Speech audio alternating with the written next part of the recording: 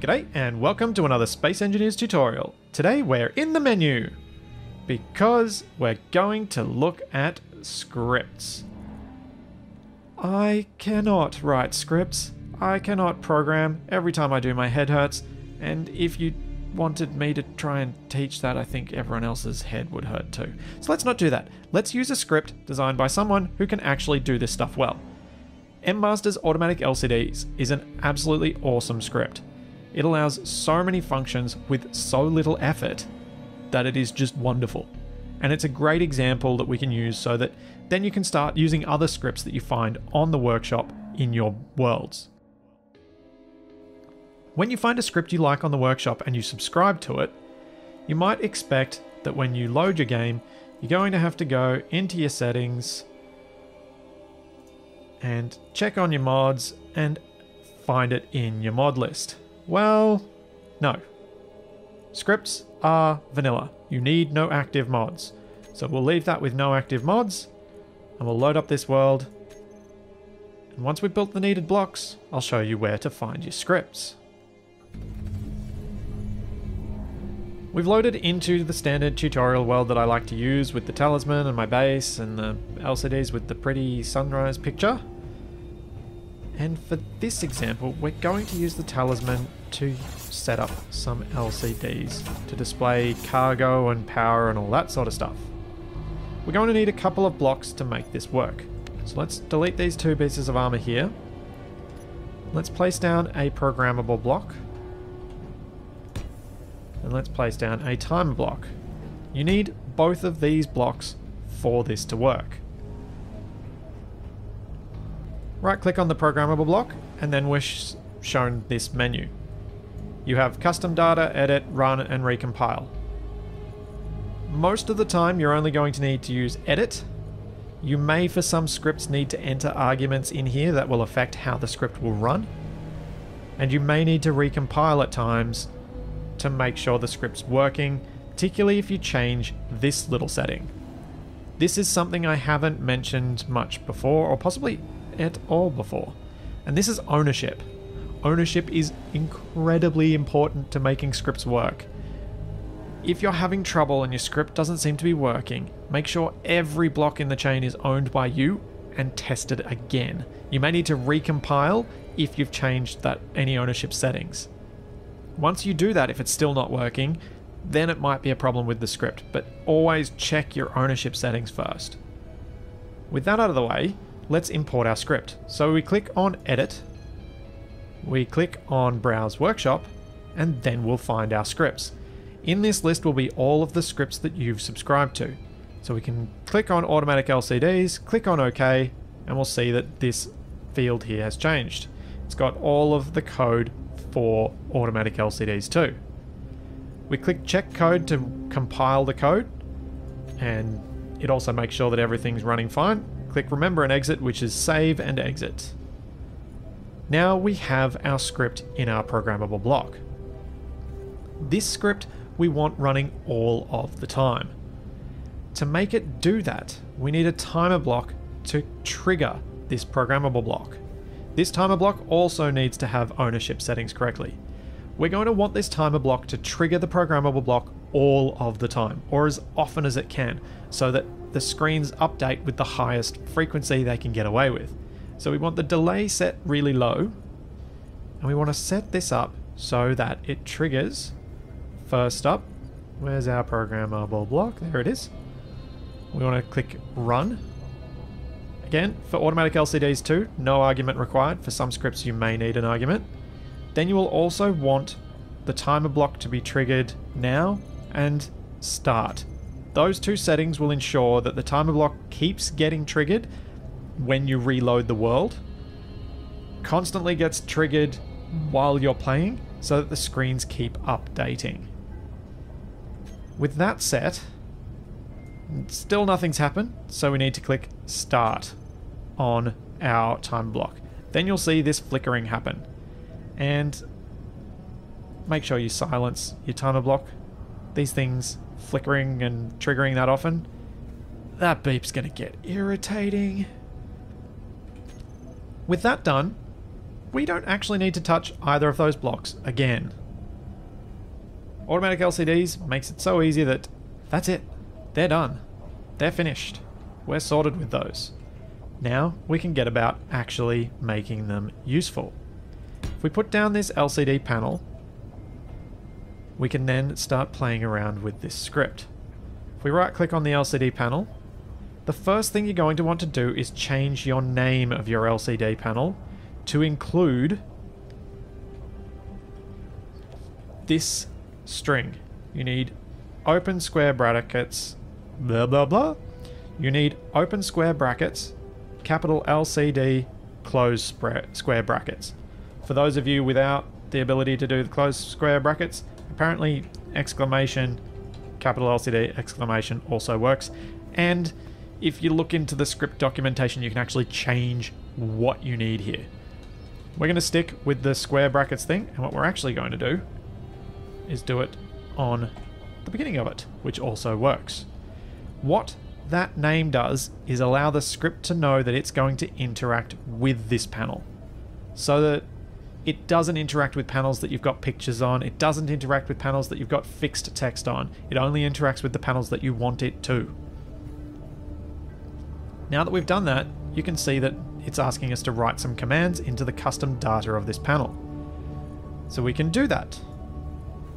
With automatic LCDs, there's a very simple syntax to how you're going to set things up. You're going to have a command, then you can have a set of arguments after it.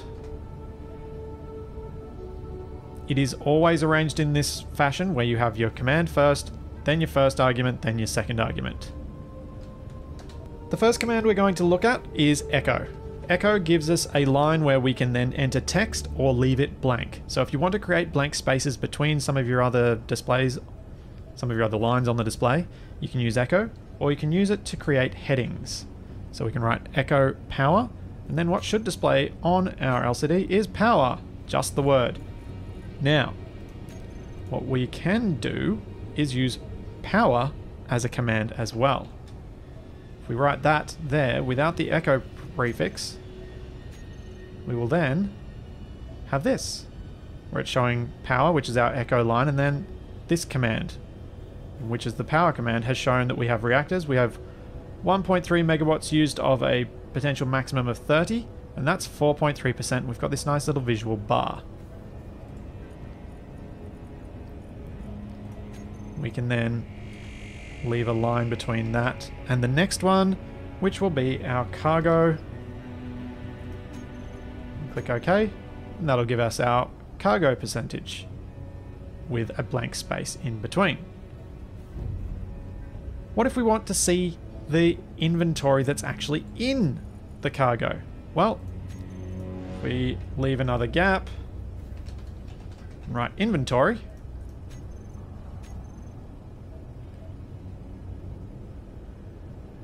you can see that it now starts scrolling, and it's also displaying what's on board this ship of every single type of thing. And it's going to keep scrolling until it's shown us all of them. Ugh. I don't think we need to see all of that, do we? So let's add a few arguments to that inventory command. So with our inventory scrolling like this, we can't see what's up the top, and really, maybe we just want to know how much ice we've got on board. To do that, we can change our inventory command with a few arguments.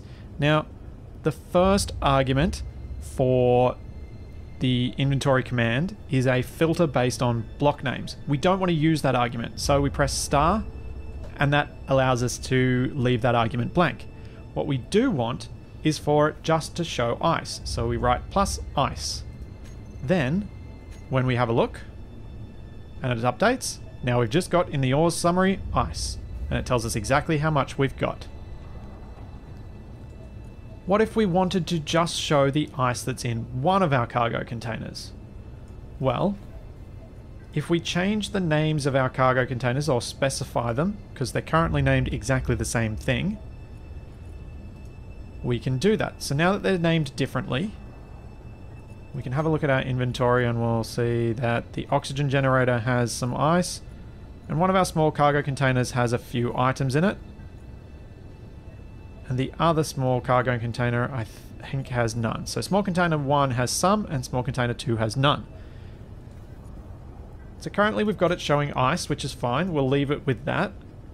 Let's do another inventory. And let's give it... So let's make it so that it only shows what's in the first cargo container. We can do that by specifying the name of the cargo container. If we do this, so we enter the squiggly brackets, small, I think we need correct capitals, small cargo container 1. Okay. Let's see if I got that right. So with it displaying everything that's in that cargo container and everything that isn't, we're again getting the same scrolling problem. Maybe we just want to know what ammunition we've got in there. So let's change this to add the argument of ammo. Now, there we go. So now we can see we've got a summary of all of the ice that's on board the ship, and then we've got this ammo summary. Now that's not really clear that it's only in one of the cargo containers. So we'll go back to our custom data, enter echo, small cargo 1. Now, that makes things a little clearer. Let's do a little bit of nice formatting.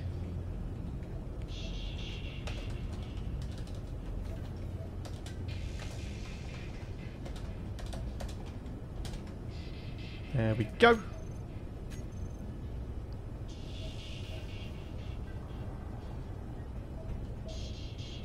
So that's some of the inventory settings and some of the arguments you can use with this script.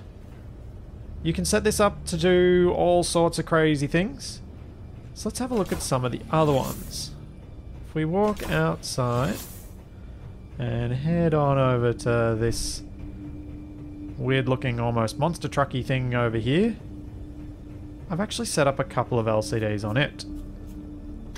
One of the nice things about MMaster's automatic LCDs is that you can set it up so that your LCDs can replace your HUD.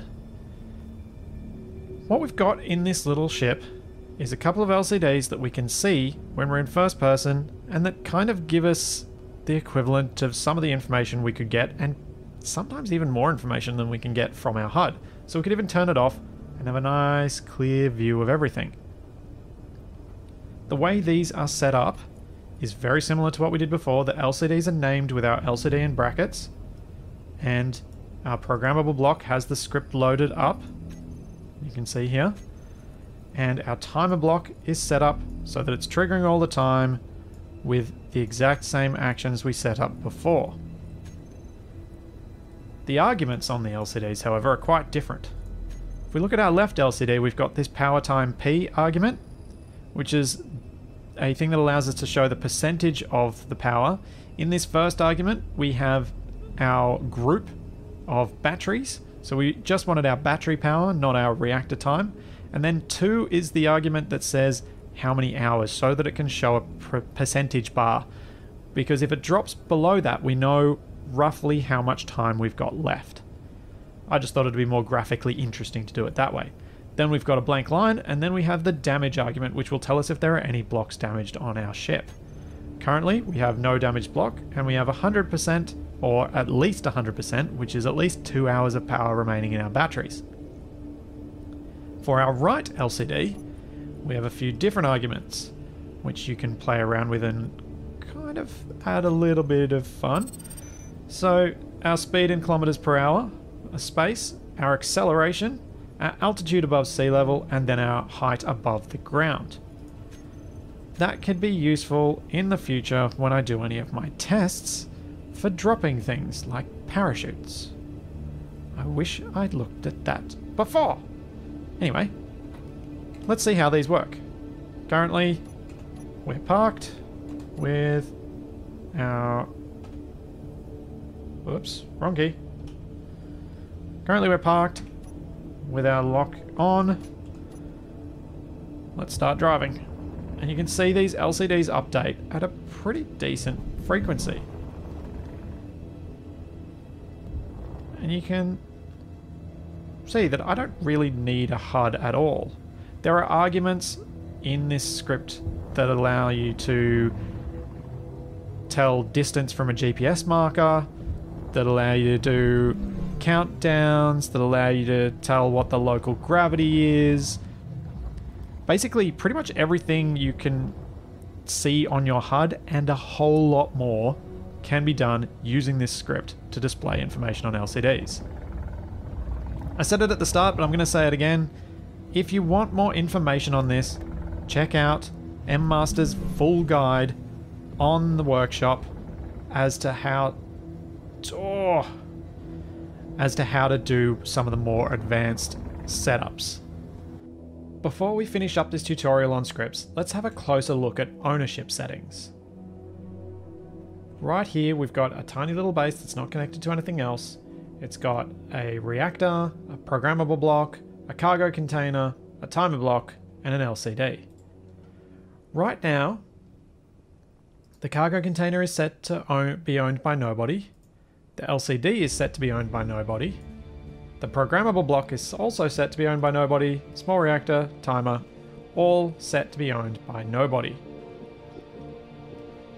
And right now, everything is working. If I take cargo out of the cargo container, it will update this screen to show that I've done that. But what if I change the cargo container to be owned by me? Will things still work then?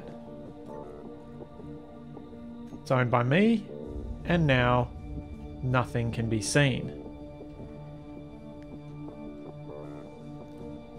This is a bit interesting because anything that's owned by me is not accessible by things that are owned by nobody.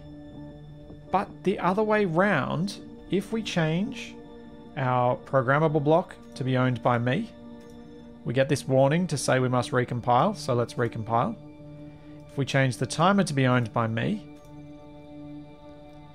and we change the LCD to be owned by me,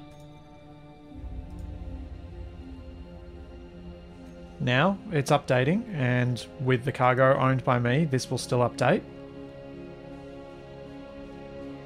But if we change this cargo container to be owned by nobody, we'll still be able to see everything update.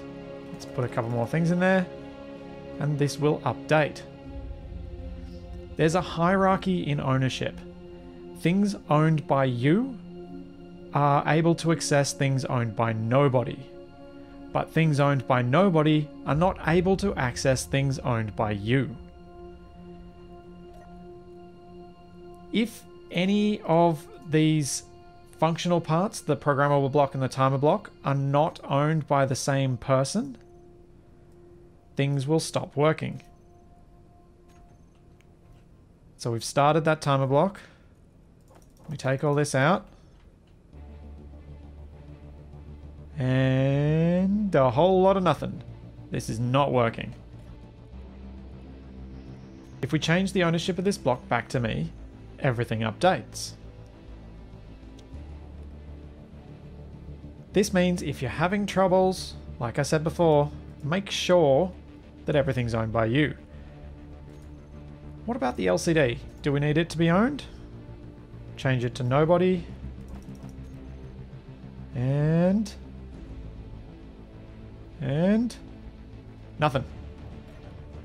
Oh, no, just a delay. It works. LCD is owned by nobody, programmable by me, timer block by me. These two need to have the same ownership, and they need to have a higher level of ownership than the blocks they're accessing. And the highest level of ownership is ownership by the player. So if you've matched these two, the rest should work as long as everything's set to either the same level of ownership or lower. MMaster's automatic LCDs too, and many other scripts out there, had amazing functions that they add to Space Engineers. There's scripts that control solar panels so that they turn to face the sun. There's scripts that allow you to keep ships level that wouldn't normally remain level. There are all sorts of crazy things that people have managed to do to expand what Space Engineers is capable of. Hopefully, this information will allow you to start testing those and find out which ones you want for yourself. As always, there is plenty more to come, so I'll see you then.